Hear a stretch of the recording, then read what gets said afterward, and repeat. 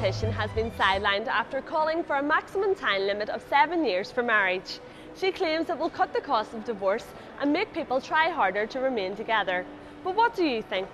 Yeah, I think it's a good idea because it makes you reevaluate your relationship and your situation and don't take your spouse for granted. To be honest with you, I think marriage should be for life, and once you get married, that should be it. Like, you take your vows, and that marriage should mean marriage. So, I think I admire people who are married for years. My gran and grand have been married 60 years, and that's the way it should be.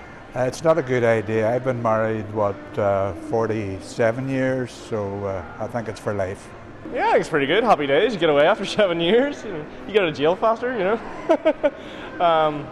Yeah, it's a good idea.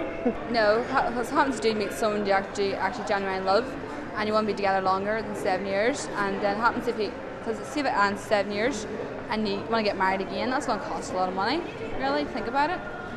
But there's a good side to it, because some people do get married, then divorced for no reason, so. No, because then they'll just think they've only have 7 years and then they can get divorced again, so no, I think marriage is for life. I'm just looking around to see where my wife is. Don't know. I think I'm a bit diplomatic and I'll not answer that one.